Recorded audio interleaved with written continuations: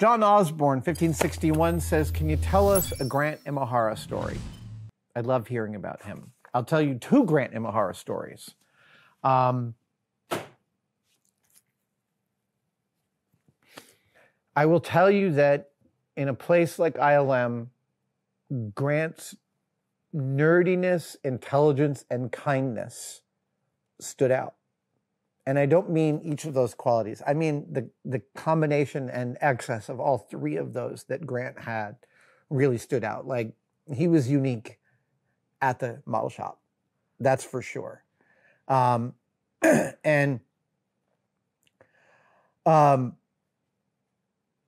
was this, so movie stars came through the model shop all the time because it was the sexy part of the ILM tour. Because what are you going to do? You're going to take a movie star to a bunch of offices with people sitting at desks and working on workstations? That's not sexy.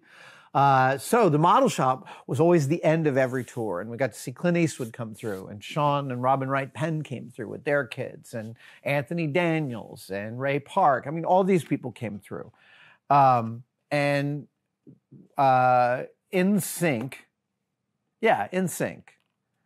came through. That's Justin Timberlake's old band, right? I'm probably right.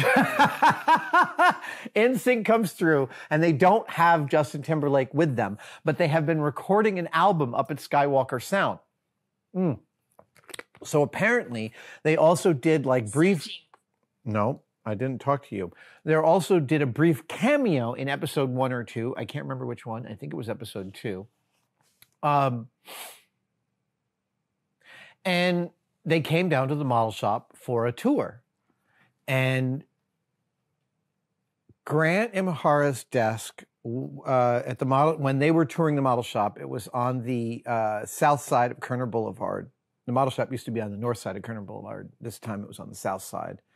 And they come through and Grant's desk was right on the other side of the break room. And so NSYNC gets this tour through the model shop, and they come through the break room, and they're about to leave. There's only like half a dozen desks between the break room and the exit. And they walk out, and they look, and they see Grant's desk had in front of it Dead Low, his robot that he fought at BattleBots with.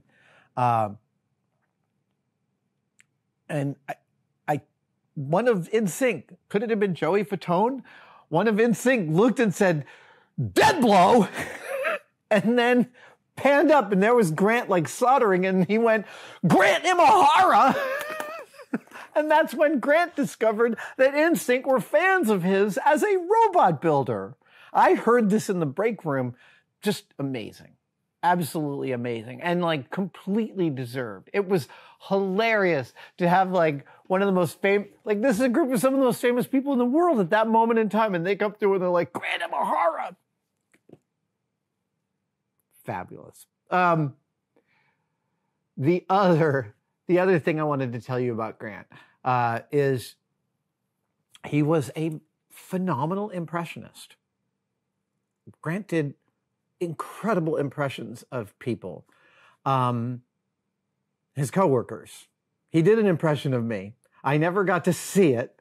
I have been told that his impression of me involves a lot of drumming on the table. The thing about his impressions is that you'd be like, you know, you'd be hanging out on Monday in the break room and you'd be talking about how Friday after beers, like everyone had a few too many and we had a really fun time and like hung out until like 10 p.m. in the model shop. That would happen. And then weird shit would happen. Somebody would do something fun or weird. We would be talking about it. But with Grant, if he was telling you one of those stories, he'd be doing impressions of each of the people. And there's a thing about people that can do that sort of casually that I find really fascinating because it takes deep watching. But also, Grant's impressions were absolutely never at the expense of the person he was impersonating. They were never an impression that I think the person would have minded. And that, like, that's real. That's built right in. That was built right into Grant at the root level. That kind of kindness. And I wish I'd gotten to see his impression of me. David Strom, 4524. David Strom says, I recently watched the Tesla earthquake machine episode. Can you talk more about how Grant Imahara's device affected a large bridge? Jamie looked genuinely unsettled. How large a device would be needed to be a real concern? This is a great question, and I'm going to give a little bit of overview because this is one of my favorite episodes, and in my history with the show, so it's going to be a Mythbusters story. In my history with the show, the things that I remember are like the moments in which I understood more about what my job was, or I saw places that I could contribute. And so the myth is that we were starting is that a group of soldiers marching in lockstep on a bridge can cause that bridge to start to oscillate at what's called a fatal harmonic that can destroy the structural integrity of the bridge. And we called the episode Break Step Bridge. And it's a long and storied urban legend. Famously, actually, when the Brits opened up the Millennium Bridge in London, they had issues with that bridge moving. And it was a fascinating thing because when people were on the bridge and it moved and they felt it moving, their mode of correcting for it was actually causing a feedback loop that made it move more. So it was like we got to watch Break Step Bridge happen. So story-wise, if you want to tell a story about something causing a fatal harmonic to a bridge-like structure, you have to come up with a point of view. You have to choose a bridge. What bridge are you going to choose? It's going to be an arch bridge. This is going to be a stone bridge. It's going to be a suspension bridge. What kind of bridge? We chose suspension as we figured it's spectacular. It is it's a tensegrity model, so it's under its own tension and its strength is created by its own tension. So we might be able to see it move like the Tacoma Narrows. So we chose the suspension bridge. But then, if you want to narratively talk about what can cause a destructive amount of force on a bridge, you need to build a bridge in which a destructive amount of force can be applied to it. I know that sounds totally obvious, but if I build a suspension bridge in scale, and then I apply a force to it and it doesn't break, what have I proven to you? I have only proven that I've built a bridge that can sustain that. If I want to investigate a certain kind of effect on it, I have to build it in a way that it can be destroyed. And this was the first and biggest issue we had with Break Step Bridge as a story, which is bridges are way over-designed for all the best reasons in the world, and it is really hard to design one that can be messed up by a fatal harmonic. And so, I mean, I remember having one of my first big arguments with my producer about this because we didn't understand where each was coming from, but I was really understanding, no. If we're going to show that it can survive, we have to know at what point it fails. If we're going to graph it to success from destruction, we have to have destruction as a point on the graph. But why was I telling the story? Right. So we were talking about ways to create a fatal harmonic, and a harmonic is simply that we're talking about is simply being pushed on a swing. This is what to think about when I'm describing a harmonic.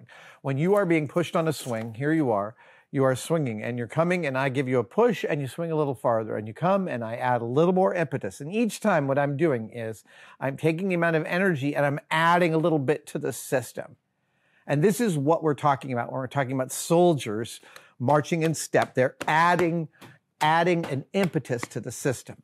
And if you add that impetus at the end of each pendulum movement of that system, you can build up a lot of force with a little. Consider how high you can push your friends while you've been drinking in the park late at night, and you can get like almost horizontal. And that is what we're talking about. And there are ways. So how do you apply a force? This was a gigantic fight that Jamie and I have. Joe Cooper just gifted a membership. Richard A. just gifted a membership. Thank you. We had this huge fight because Jamie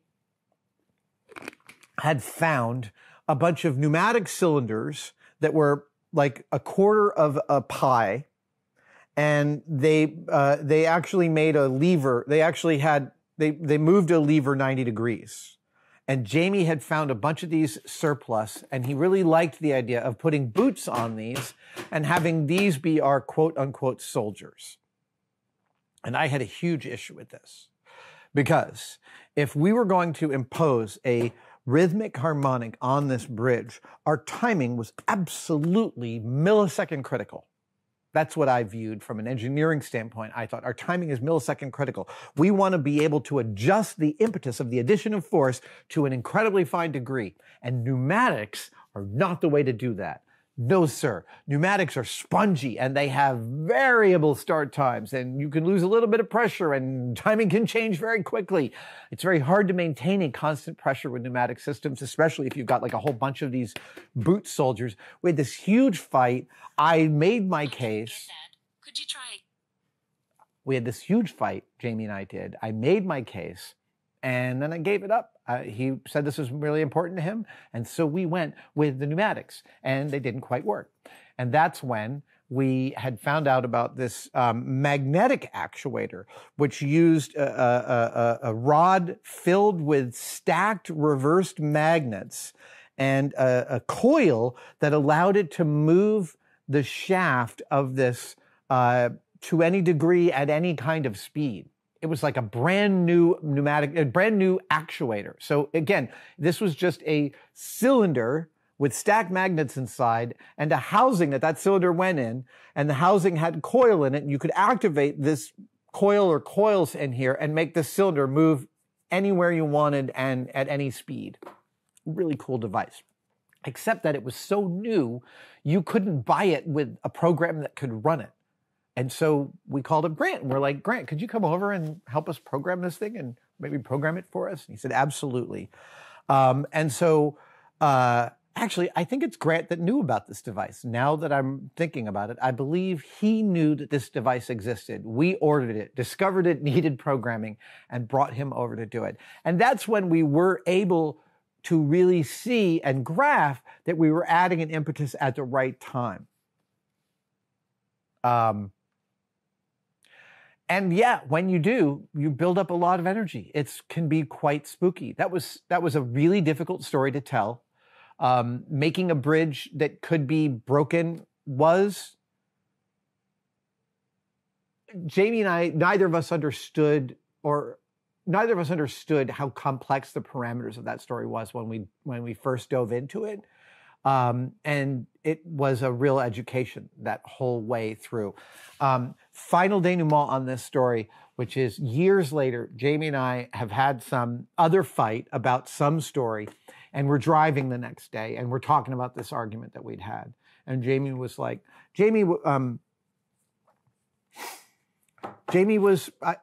is slightly on the spectrum, and he likes to come up with plans to not have conflict again. When conflict has happened, he likes to talk about it and likes to talk about ways that conflict might not happen.